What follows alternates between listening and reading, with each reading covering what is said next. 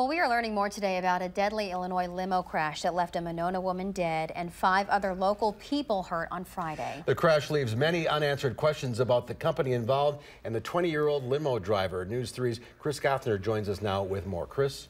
Hi, Mark and Michelle. Well, that crash on I-90 near Chicago killed 53-year-old Terry Schmidt of Monona. 20-year-old Aaron Nash of Janesville was driving that limo for Lyons Limousine of Edgerton, and some are questioning whether someone that young should have been driving a limo in the first place.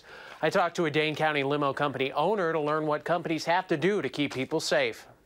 Heavy vehicles, so you have to slow it down, increase your following distance. Robert Tatro of Presidential Limousine Service says his company does everything it can to ensure a safe ride for passengers. When we hire drivers, they have to be at least 25 years old, clean driving record, no moving violations in the last 3 years, no DUIs. It's the safety practices of another company, Lyons Limousine, leaving unanswered questions.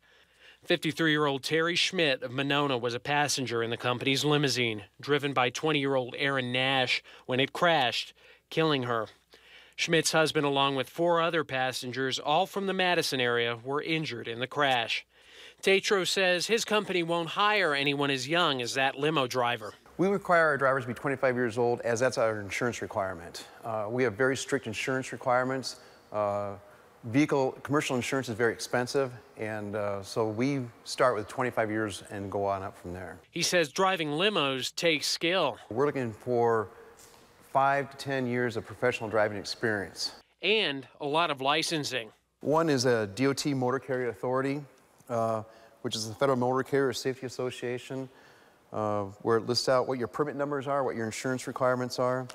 State of Wisconsin, we need to have the Department of Transportation, a common carrier, a passenger authority. I reached out to Lyons Limousine Service with phone calls, emails, and a visit to the Edgerton address listed online for the company. Nobody responded back. Tatro says for any limo service, safety should come first. Since we're hauling passengers for hire commodity, you have people's lives at stake. Illinois State Police weren't able to tell us whether Lyons Limousine had insurance or the proper licenses and permits.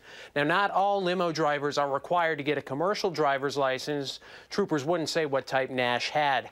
Troopers say they won't make a decision on citing Nash until the investigation is complete. We'll keep following this one for you on News 3 and Channel3000.com and get you any updates when they come in, guys. All right, Chris, thanks very much.